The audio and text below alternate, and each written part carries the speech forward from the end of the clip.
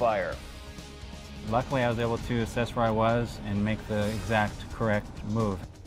This dash cam video downright frightening. A man driving along the Loop 202 nearly crashes head on with a driver going the wrong way. All new at 5 o'clock tonight. We're hearing from that driver for the very first time since his brush with death. Yeah, all of it happened in the early morning hours on the 4th of July.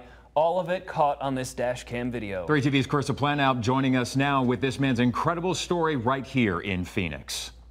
So far this year, troopers have responded to almost 900 calls of wrong-way drivers. And in many cases, those drivers turn around or they get off the freeway before troopers can even track them down. And I see these lights. Looked like headlights, and I thought maybe they were on the other side of the freeway. Quickly, I learned they were not. A car is coming straight at him on Loop 202. Still kind of replaying in my mind every time I see the video, and I just kind of kept driving. Kelly Knoll is blocked on the right. If he doesn't get out of this lane, he's dead. So I floored it in order to get around this vehicle. Had I slowed down or had I swerved too soon or too late, it would have been a totally different story. The car whizzes past him.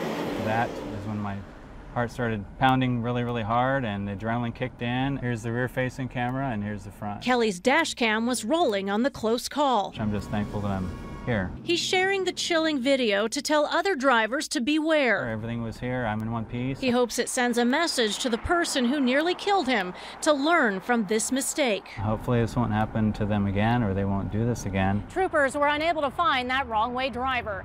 In Phoenix, Carissa Planout, 3 TV. Wow, he really swerved just in time, Carissa. Thank you very much. Well, prosecutors here in Maricopa County reminding people they will face serious charges like aggravated assault or attempted homicide if they drive the wrong way. You're talking about people who are impaired, and it's why we work so hard to try to cut down on the instances of impaired drivers as well.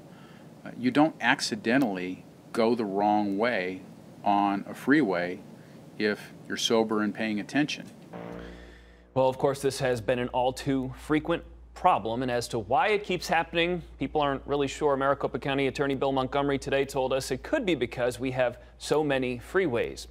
ADOT's planning to launch a wrong-way detection system later on this summer.